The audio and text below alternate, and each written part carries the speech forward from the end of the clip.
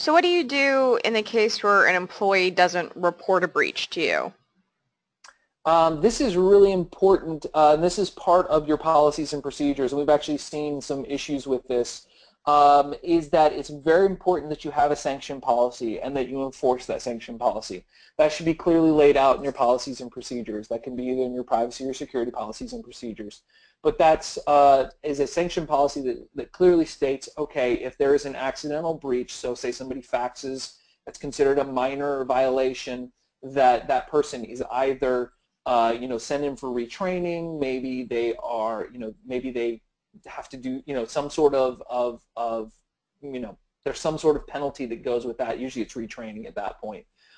If you see a history of non-compliance, say you've got the same person who has faxed things 5 times to the wrong people and not paying attention.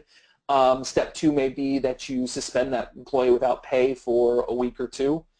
And then if you see a definite, if you see anything else, this person's really not paying attention, we'll just continue with the same person who's an awful employee, obviously, that you then maybe the third step is that you terminate their employment. And that could happen at any point along the way. But you really want to have a clear sanction policy and understand how that is enforced and enforce that evenly throughout your practice.